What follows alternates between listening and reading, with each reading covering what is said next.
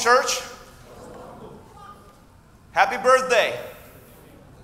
You say thank you. Let's try it again. Happy birthday. All right. You know why I'm saying happy birthday? What day is today?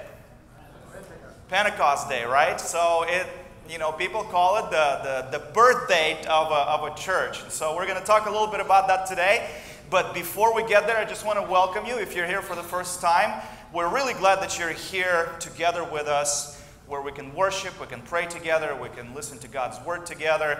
And so we're just glad that you could join us here today. My name is Vasiliy. I'm one of the pastors here at Good News Church, and we're glad that you're here. If you're watching us online, welcome. We're glad that you could connect to our YouTube channel as well.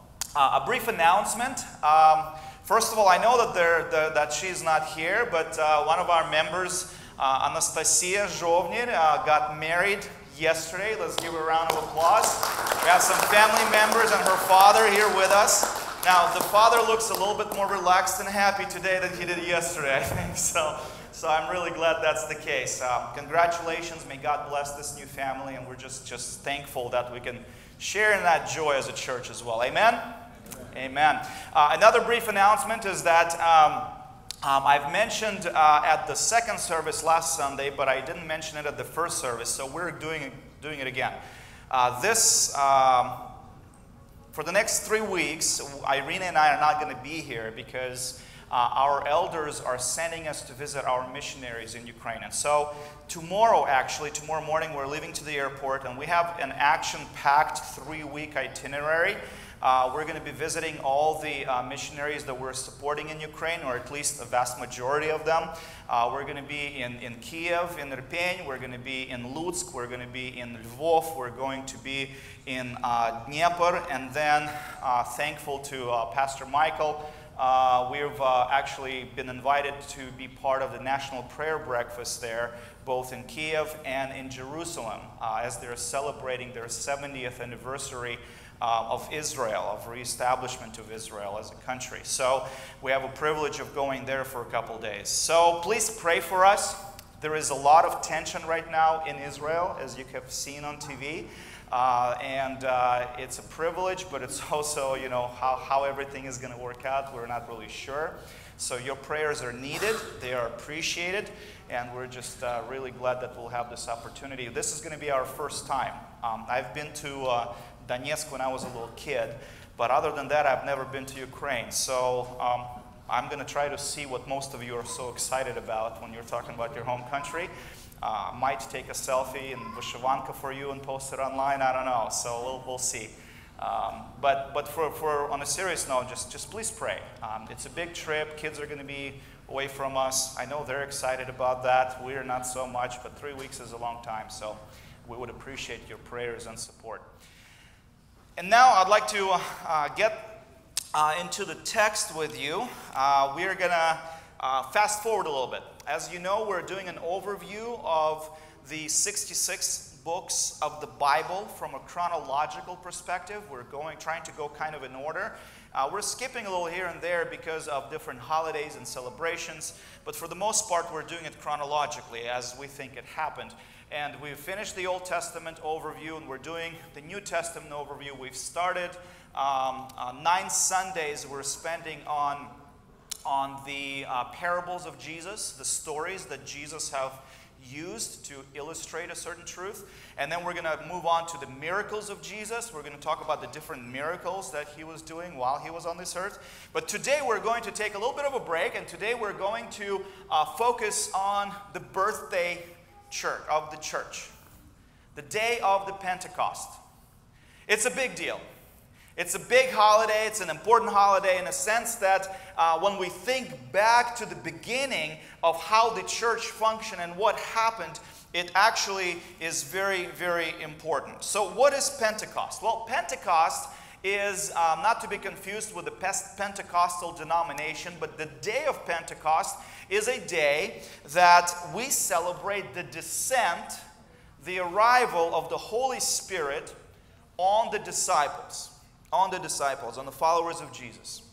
And so it happened to them while they were celebrating another holiday called the Feast of the Weeks. And the Feast of the Weeks traditionally was celebrated 7 weeks after the Easter, 7 days after the traditional dinners that the Jews had and the celebrations during which they've come into Jerusalem. And so what would happen is they would get back together again 7 weeks later, which is 49 days. And so the day of Pentecost, Pente means 50. So 50 days after that is what we're talking about. About a little less than 2 months, a little bit more than a month and a half. And so the disciples and other followers of Jesus, they are in Jerusalem. Why are they in Jerusalem? Who can tell me? Why are the disciples in Jerusalem? They're celebrating. Yeah, I just said it. That's right. Thank you for listening. What else? They're also in Jerusalem because Jesus told them to do that. Jesus told them very specifically, and he gave them the instructions. On the final days before his crucifixion, Jesus started talking about the arrival of the Comforter. He started talking about the arrival of the Helper. In fact, if you open up your Bibles, please, to John chapter 14, verses 15 through 17. John 14, 15 through 17. Here's what it says. If you love me, you will keep my commandments. And I will ask the Father, and he will give you another helper to be with you forever. Even the Spirit of truth, whom the world cannot receive, because it neither sees him nor knows him. You know him, for he dwells with you and will be in you.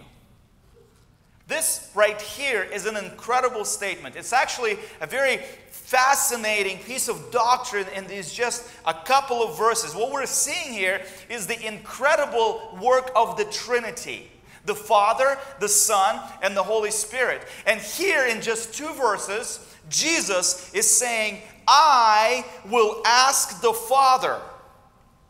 The Son asks the Father to send whom? The Spirit. Send the Spirit. An incredible work of the Trinity.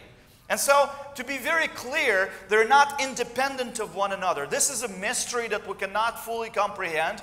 This is not a mystery that's waiting to be explained. And we're going to do a couple illustrations here later, but no illustration is going to be fully explaining the mystery of the Trinity. And I just pray that one day we will get to know it a little bit better when we're in eternity with our Lord. But when we're talking about Trinity, we're saying that they are distinct, but they are one. They are distinct, but they are one. Look at what John 14:18 says. I will not leave you as orphans, I will come to you. Now, who is saying these words? Who is saying them? Jesus, right? So Jesus is saying, you will not be orphans. I will be with you. And yet, he is actually leaving. He ascended into heaven. And so what happens is Jesus is promising the disciples the Holy Spirit. And then at the same time, he is promising them that he will be with them forever. And at first, it may seem like a contradiction. Well, wait a second. If you're leaving and you're saying, I'll send you the Holy Spirit, how can you remain with us? Well, it starts making sense when you remember that it is the Trinity that we're talking about. And so when Jesus is saying the Holy Spirit is coming, he is with us because they are one God. It is Trinity. They're distinct, but one. The Father, the Son, and the Spirit. When Jesus promises the Holy Spirit to us, he is promising himself to us. When the Holy Spirit is sent to us, God himself is here with us.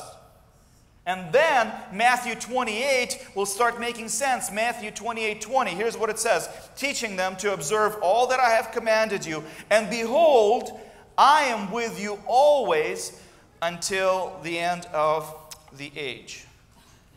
Jesus is with us because the Holy Spirit is with us. And that's supremely important. Supremely important. I have a question. How many of you are Apple fans here? Raise your hands. We have remedial training with you guys later on. But this is an Android phone. How many of you are Android fans? Raise your hand. All right, awesome. So this is the more righteous side of the room right here. So on a serious note, this is a phone, right? And I like this phone. I stopped buying cameras because the cameras are so good on these phones now. You can take pictures and you can record stuff and everything is synchronized with your computer. You can take notes. You know, you have fast internet connection. I mean, just everything's fantastic, right? This is a Google Pixel, right? So, love the phone. Great. But what happens when the battery on this thing dies? What is it good for? Paperweight. What else can you use it for? Cup holder. Maybe a hammer. Not a very good hammer, but maybe. You see, it's still there. It still looks the same way. It still is made up of the same thing. It's still got the same components, but it does not fully perform its function. And so you see, when we're talking about the Holy Spirit, we're talking about something very similar in a sense that when the Holy Spirit is sent to us, God is with us. God is present, and when the Holy Spirit is not with us, then we're missing an absolutely critical component of our existence. Why? Because there is no power. We can't perform our function. In fact, we can see that something similar happened to the disciples. Just put yourself into their shoes. They're with Jesus. They're following Jesus for a long time. Jesus enters Jerusalem and they hail him as a king of the Jews. The palm trees and leaves everywhere. There's purple clothing. I mean, it's just incredible celebration. He enters Jerusalem as a king. He's hailed as the king of the Jews, and yet a short time later, he's hanging on the cross with that same title, King of the Jews. What disciples expected did not happen. In fact, they kept asking him, when is he going to, establish his kingdom? When is this going to happen? When are we going to get rid of Romans? Jesus died, was resurrected on the third day, and then he spends about 40 days with his disciples. He spends a period of time, 10 days before the Feast of the Weeks. He spends with them, walking with them. He eats food with them. He talks to them. He teaches them. He encourages them. He gets them equipped for ministry. He is with them. There is no doubt whatsoever that Jesus was resurrected, and it's not some myth, because people for a month and a half were able to touch his hands that were pierced by the nails. Lots of people, not just disciples. Hundreds and hundreds and hundreds and hundreds of people. He was walking with them. He was teaching them. And then, before he ascends into heaven before them, he gives them some instructions. Well, what are those instructions? They're written in the book of Acts. And by the way, we're going to spend quite some time in the book of Acts, but when we get to it in about 6 months. But right now, we're just going to focus on the very beginning of the book of Acts, the arrival of the Holy Spirit, because we're talking about the birthday of the church today. And so, Acts chapter 1, verses 4 and 5. And while staying with them, this is talking about Jesus, he ordered them not to depart from Jerusalem, but to wait for the promise of the Father, which, he said, you heard from me. For John baptized with water, but you will be baptized with the Holy Spirit not many days from now. Jesus knows what's coming, and he's telling his disciples, go into Jerusalem and wait, don't leave. The promise that the Father has given you, it's coming. It's going to happen. It's going to happen soon, just a few days from now. And then the Spirit comes. And that's what chapter 2 of Acts is all about. And so let's together read this. It's a rather long passage. We're going to read the first 4 verses of the book of Acts, and then we're going to read verses 22 through 47. So let's go ahead and read it together. When the day of Pentecost arrived, they were all together in one place. Remember, because Jesus told them that. And they were celebrating the Feast of the Weeks. And suddenly there came from heaven a sound like a mighty rushing wind. And it filled the entire house where they were sitting. And divided tongues as of fire appeared to them and rested on each of them. And they were filled with the Holy Spirit and began to speak in other tongues as the Spirit gave them utterance. And then we're going to skip to verse 22, and we're going to leave a portion of the Peter's sermon where he is quoting a prophet out, and we'll come back to it later in another Sunday, but on another Sunday. But right now, starting with verse 22, men of Israel, hear these words: Jesus of Nazareth, a man attested to you by God with mighty works and wonders and signs that God did through him in your midst, as you yourselves know. This Jesus, delivered up according to the definite plan and foreknowledge of God, you crucified and killed by the hands of lawless men.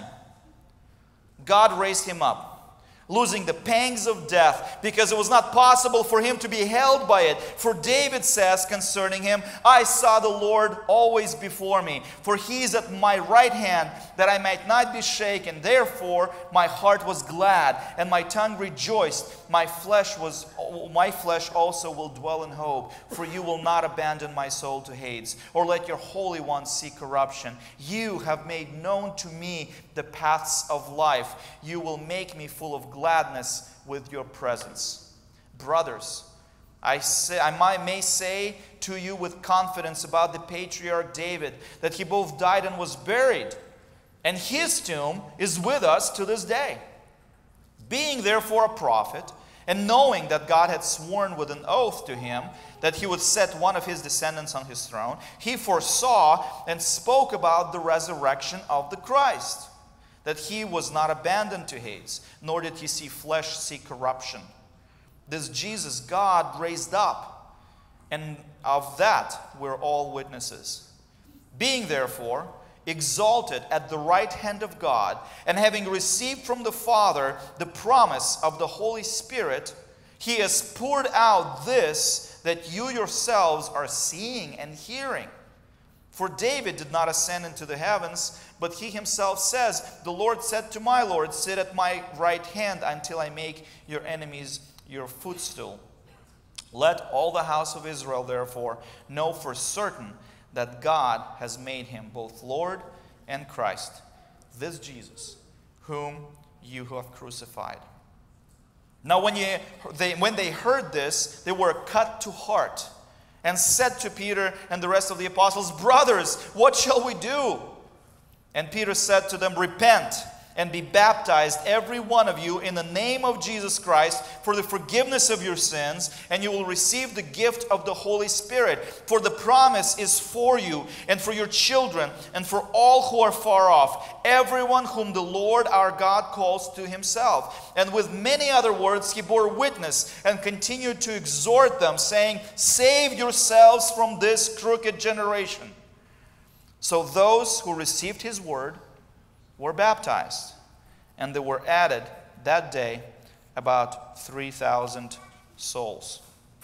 And they devoted themselves to the apostles' teaching and the fellowship, to the breaking of bread and the prayers, and awe came upon every soul, and many wonders and signs were being done through the apostles, and all who believed were together and had all things in common, and they were selling their possessions and belongings and distributing the proceeds to all as any had need, and day by day attending the temple together and breaking bread in their homes, they received their food with glad and generous hearts, praising God and having favor with all the people.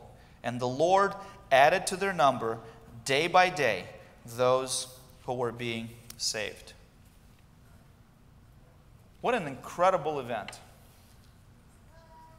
What an incredible occurrence. Disciples are probably a little bit confused. The Romans are still around. They were asking Jesus about the kingdom again. Jesus died, rose again, and yet they ate with him, touched him, walked with him, listened to him. He comes back, or he ascends into heaven with a promise to come back the same way. But then the Spirit would come first. That's the promise that must be fulfilled. So they're waiting. For 10 days, they're waiting. They meet together in this room in Jerusalem, and they waited for the promise to be fulfilled. And then something happened.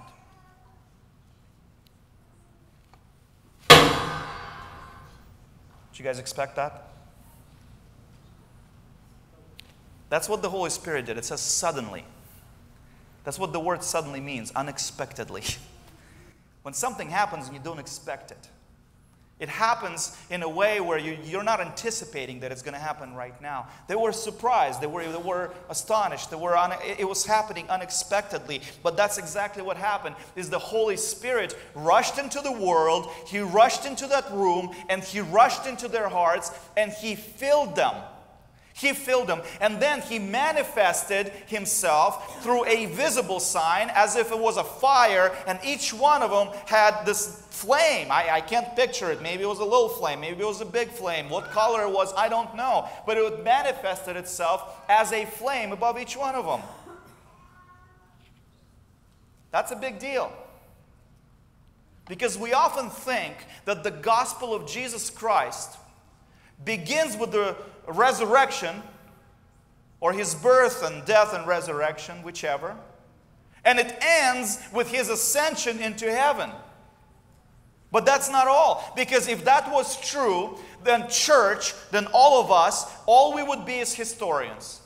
All we would be is the passive observers who are telling a story of what happened a long time ago. There will be no continuation of what God is doing in the world today. There will be no continuation of the incredible things that God is working through so many of you this very day. But the good news is that the work of God does not end there. It's not finished. The salvation of our souls for eternity in presence with God, that work is finished. But something else happens, something else continues. And that's done through the coming of the Holy Spirit at Pentecost.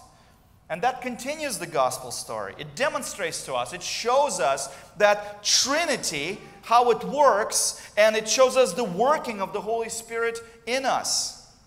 And so there are a few things, really just a couple of things I want you to walk away with from this text. Two things that we're going to focus on today, and then as we continue the study of the book of Acts, we will get back to it.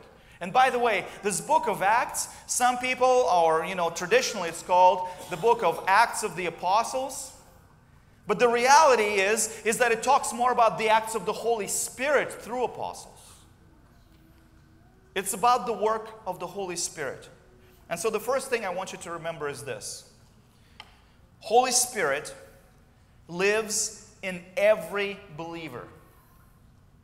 The Holy Spirit is present and lives in the heart of every single believer.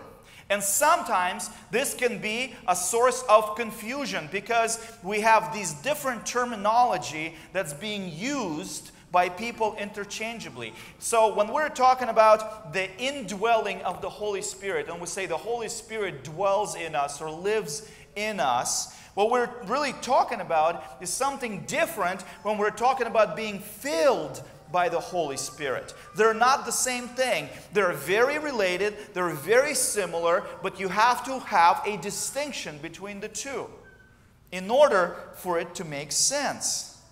Here's what I want you to remember. Being born of the Spirit, being baptized by the Spirit, means being made alive spiritually. You see, every single one of us was dead. Every single one of us who accepted Jesus, whom Jesus has called to Himself, we were dead spiritually. We were a slave to sin. And now we are regenerated by the power of the Holy Spirit. When we accept Jesus as our personal Lord and Savior, the Holy Spirit transforms us. We are changed. We have a new nature, and now we're no longer a slave to sin. What that means is, it doesn't mean that we're not going to sin anymore. What it does mean is now we have the power to say no to sin. Now we have the ability to say no to sin because we're not a slave to that sin anymore. When you're a slave, you don't have that option. You can't say no to your master. Your addiction rules over you. Your sin rules over you. But when you're born again, you have the power to say no. You have the strength by the power of the Holy Spirit to resist that particular temptation.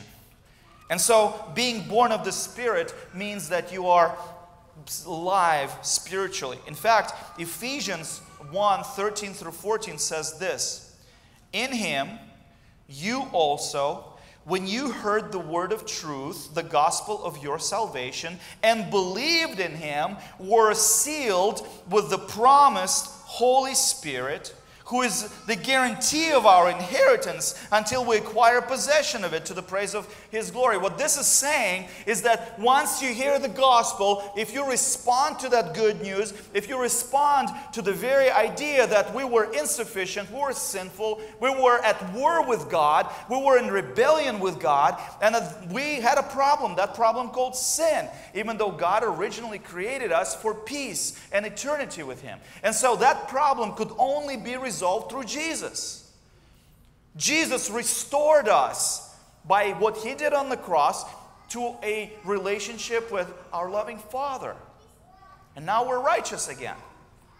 Didn't deserve it, but Jesus made that possible. And so you hear that as the gospel, you hear that, you believe it, you accept Jesus as your Lord and Savior in your life, and then something happens. You are sealed with the promised Holy Spirit. The Holy Spirit lives in the heart of every believer from the moment of believing. Say amen if you believe that. Amen. That's what we're talking about when we're saying the Holy Spirit lives in us or dwells in us. It doesn't happen 20 years later. It doesn't happen 3 years later or a year later when you get baptized. It happens when you repent. It happens when you repent at a church service, at home, in the car driving, or walking around a lake in the park, whatever it is that you responded to Jesus' call in your life. From that moment on, the Holy Spirit sealed your heart and was dwelling in you. When you accepted Christ as your personal Lord and Savior, when Jesus comes into your life, the Holy Spirit is in your life. It's Trinity.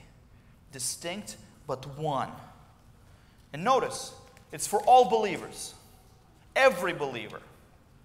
Not those who claim to be believers, but every believer who genuinely repented and accepted Christ's sacrifice on the cross. Every believer is sealed by the Holy Spirit. And that's why our bodies are now called temples. Not because they're super holy or they're created in such an incredible way, which they are, but that's not why. It is because now, if we're sealed by the Holy Spirit, if we're God's children and He lives in us and through us, our bodies are holy because of that. 1 Corinthians 6:19-20 says that, "Do you not know that your body is a temple of the Holy Spirit within you, whom you have from God? You're not your own. You don't belong to yourself. It's not about you. It's about the God in you. It's about Jesus. You're not your own, for you were bought with a price. So glorify God in your body." We now belong to God, and our bodies are like temples because of the Holy Spirit that's in us, the Trinity in us. And so there is a difference between being born again of the Spirit and being regenerated and transformed and having a new nature from being filled with the Spirit. They're not the same thing. Galatians 5:16 says this, "But I say, walk by the Spirit, and you will not gratify the desires of the flesh." Well, what is this talking about? If we already have the Holy Spirit in us, if we're born again, why are we being called to be filled with the Spirit over and over again? Why are we being told, be filled with the Spirit, be filled with the Spirit? Well, that already happened from the time that I believed. Well, that's because they're not the same thing. The Holy Spirit living in us and the Holy Spirit filling our lives are two different concepts. They're two different concepts. So what is the filling of the Holy Spirit is talking about? Well, it's something that is repeated over and over and over again in our lives. Being filled with the Spirit is something that we continually ask God to do in our lives. And we are filled by His Spirit whenever we're obedient to Him. Whenever we subject our lives to Him and His power and what He wants and His priorities in our lives. He's still living in you. But if you don't spend time in prayer, if you don't look at His Word, if you're not in fellowship with other believers, if you're not in ministry using whatever God has given you to build up His church and for His glory, well, guess what? You might be a Christian, you might be a follower, but your batteries are drained.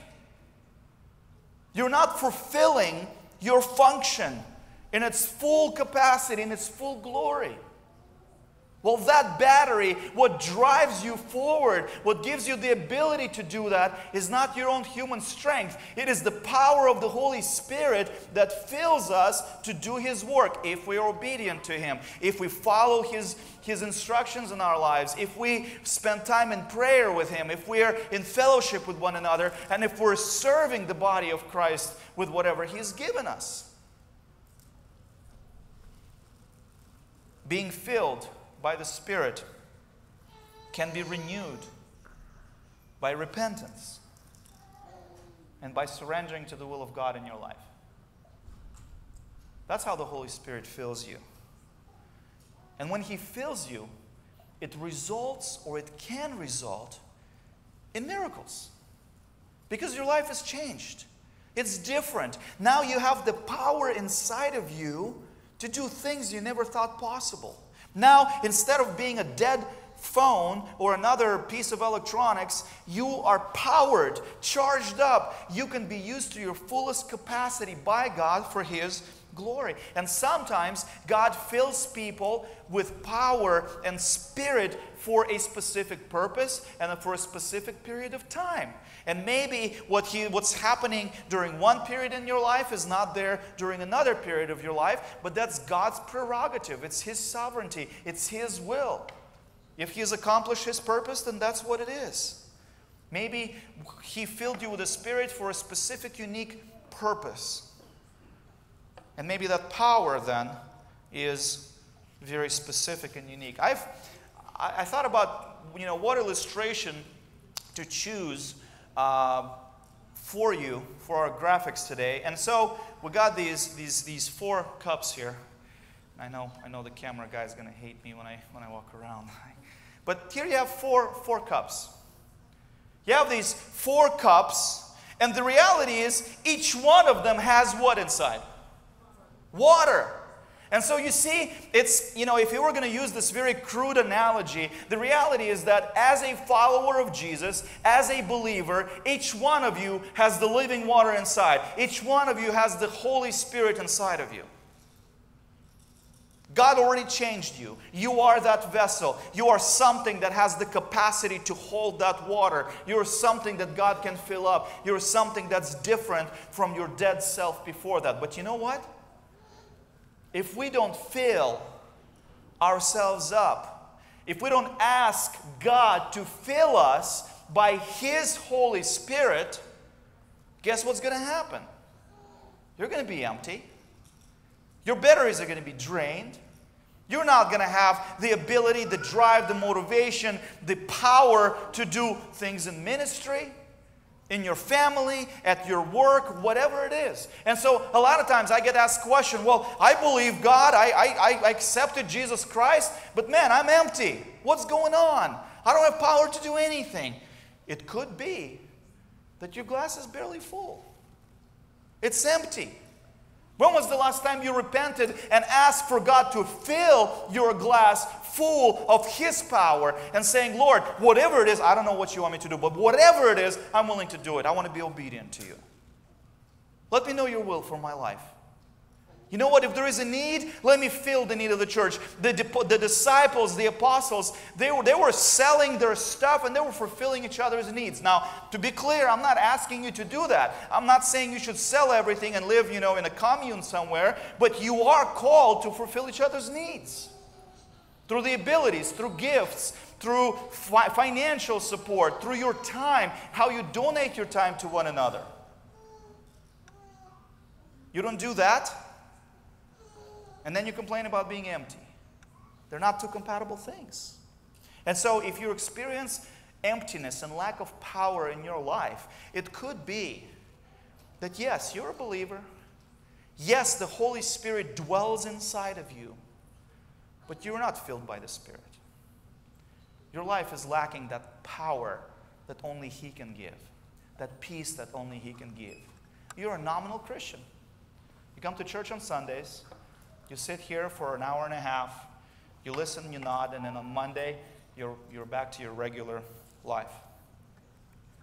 Friends, that's what Peter was talking about when he was preaching the good news. And they heard him, and they were cut to heart, meaning they were convicted. God spoke to them and said, something is not right with my life. Maybe some of you are being spoken to by God today, saying, you know what, something is not right in my life. People were spoken to by God at that time. They heard it, and they responded and said, what do we do? What do we do? How do we respond? And what does Peter tell him? He says, repent.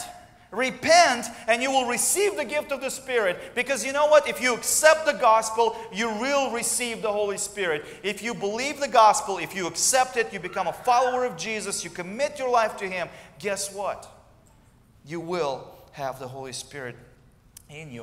And then, if the dwelling of the Holy Spirit or the living of the Holy Spirit is a one-time act that happens when you believe, the filling with the Holy Spirit, the filling of this vessel is going to continue for the rest of your life. You are constantly to ask God to fill you with the Holy Spirit. And you know what? If that happens, it's going to result in something. And that's the second thing I want you to remember. Again, the first thing I want you to remember is that the Holy Spirit lives inside the heart of every believer. And then every believer is to fill their life with Spirit, or ask God to fill their life with Spirit continuously for the rest of their lives here on this earth. But the second thing I want you to remember is this, that the Holy Spirit came to first spread the power of the gospel. The Holy Spirit came to first spread the good news through the apostles. And guess what happens? When you are filled by the Spirit, some of you have never, ever, ever testified or witnessed to an unbeliever. And chances are, the reason is because you're empty yourself. You've accepted Christ, you said, yep, I need it, I'm not sufficient, good to go, but you haven't sacrificed anything, you haven't spent time in fellowship, ministry, commitment, event, nothing. You're not living your life in the way that God has called you to live it, and then you're wondering why it's not working, because you're empty. Because if you get filled by the power of the Holy Spirit, you won't be able to keep your mouth shut except to share it with others. Because that's the best news that anybody ever could possibly have. And that's what happens to Peter. He is filled by the power of the Holy Spirit, and guess what? He speaks his message, the Holy Spirit speaks through him, and people respond to God. They accept Him. They repent. And the church is born. People are added to the church. He quotes the Old Testament prophecy. He says, you know what? If this is what the prophet Joel was saying, this is the very Messiah that you crucified. And he tells them of the Messiah, of Jesus. Friends, people who are filled with the Spirit cannot possibly contain themselves in keeping the good news to themselves.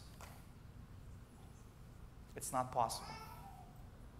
It will overflow your glass. And if you want that, and if you're not experiencing that today, the answer and the solution to that is the same solution that Peter has told his Jewish brothers. Repent. Repent. If you are a believer and you've had your priorities messed up, you're to repent. And God's going to fill your cup. If you are a non-believer, if you've never made that commitment, if you haven't accepted Jesus, then repent, be baptized, and God's going to be living inside of you. The answer is the same. It's about repentance and coming to Jesus. Friends, to illustrate this drive, you see, when we want to evangelize, when we want to tell people about Jesus, it's not about overcoming your uncomfortable feelings, saying, you know what, grudgingly, I don't really want to do it, I hate doing it, but I know I have to do it, so I kind of am going to do it. It doesn't work like that. Let me ask you a question. If you are thirsty, what do? You drink water. What's driving that action? Thirst. Your thirst is driving that action, right? Now, if you're walking by a river and you see a person drowning, what do? You save that person. You jump in, you throw him something, you do whatever you got to do. What's driving that action? Your compassion. You want to be loving. You want to save a life. When you're walking on the street and if you see a kid standing on the corner of the road crying his heart out, no adult around, what do? What do? Call somebody, ask him what happened, what's going on, let me find your parents, something, right? What drives that action? Your compassion, your love, your sense of protection towards somebody who needs it. Well, guess what? Evangelism is a natural reaction to being filled with the Spirit. Amen? Evangelism is a natural reaction to being filled with the Spirit. And if evangelism for you does not feel natural, it does not feel right, my question to you is, are you filled with the Spirit?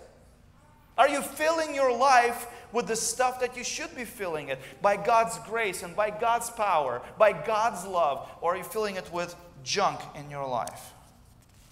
Friends, may we be the kind of church that is powered by the Holy Spirit, that is filled by the Holy Spirit. Don't just have a Holy Spirit in our hearts. Everybody does that from the time they believe. But be filled by the Spirit with power and awe and joy. The kind of stuff that will just overflow from our lives unto others. So that we would not be able to keep our mouths closed except to tell people about what Jesus is doing in our lives and the lives of one another. Amen?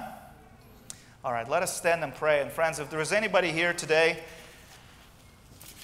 who needs that repentance that we talked about, as we're going to be concluding our service here, we're going to be singing and worshiping our Lord together.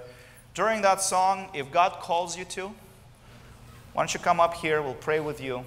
You can commit your life to Jesus. Some of you need to recommit your lives to Jesus because you've been running on empty for a long time. And there's nothing shameful about that. It's a continuous process, continuous repentance, continuous coming back to Jesus so that our life would be filled by the power of the Holy Spirit.